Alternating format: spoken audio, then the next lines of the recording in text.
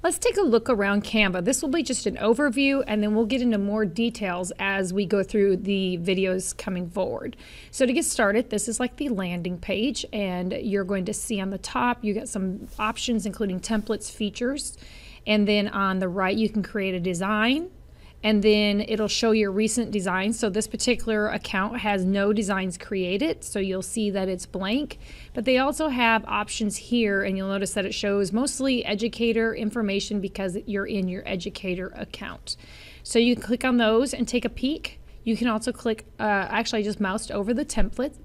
You can also mouse over the templates, and it will give you some options, including an educator tab with everything that you could think of for educators.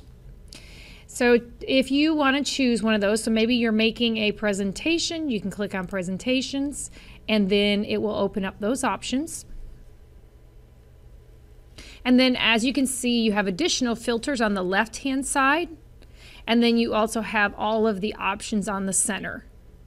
If you're looking for something specific, you can look in the search box. So maybe you're looking for a specific template like technology. You can type in that word and it'll bring up anything related to that particular word. And to give you an idea, I'm going to look for science. So it brings up some science options. You'll notice here it's not just presentations at this point. You're starting to get flyers and social media pages, etc. Not pages, but social media, JPEGs and things like that. If you're looking for specific things on the left, you can narrow it down.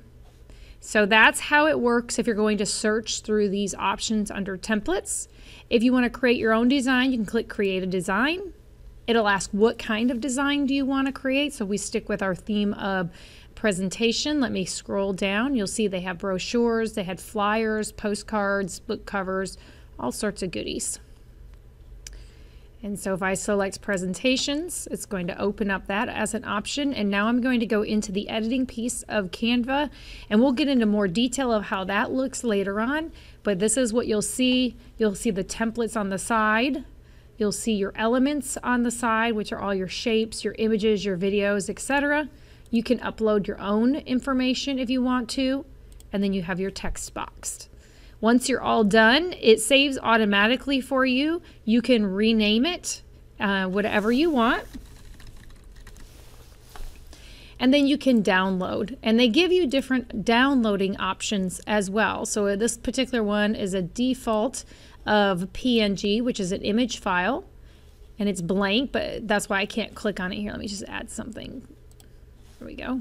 So now I can choose that option, and you'll see I have lots of choices from PDF, JPEG, GIFs, videos, etc.